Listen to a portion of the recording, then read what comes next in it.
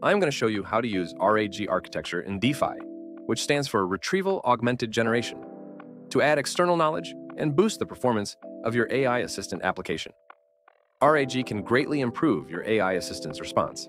It equips the large language model with the external knowledge it lacks, enabling it to find information from relevant documents before responding to queries. First, log into your account and navigate to Knowledge. Then click Create Knowledge to import your data from files. Next, we are on to text preprocessing and cleaning. There are chunk settings, index mode, and retrieval settings. We recommend you to use the default setting in the first try.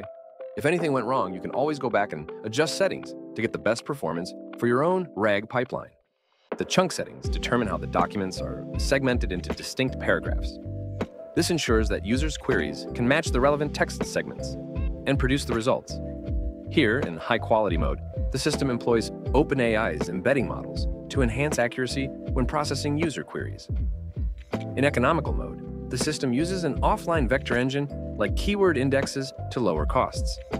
This approach has a lower accuracy, but it also has a lower cost because it does not need to spend tokens. Next up, we have the retrieval settings. In high-quality mode, you can choose between vector search, full-text search, and hybrid search. We recommend to use the hybrid search.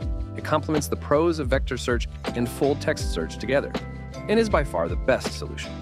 It executes full-text search and vector searches simultaneously, then re-rank to select the best match for the user's query.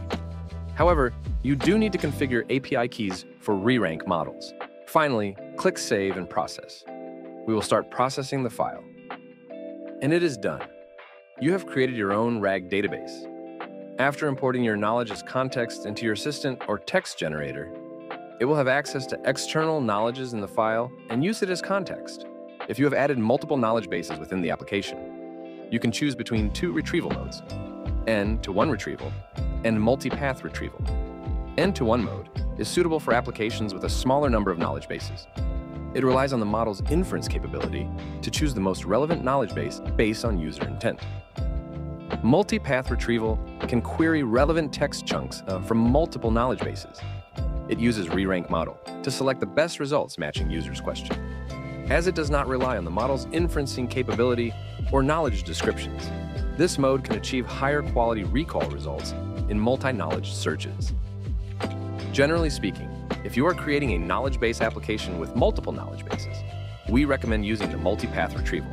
There's no need to worry about the testing process for knowledge base being overly complicated. You can also change the chunking, indexing, and retrieval settings here within our application to test which configuration gives the best result. And that is how to use Dify's RAG system in your own app. Click the links in the description to see more about Dify and how to use this for your use cases. Link to our Discord is also in the description, and we really hope to see your creativity there.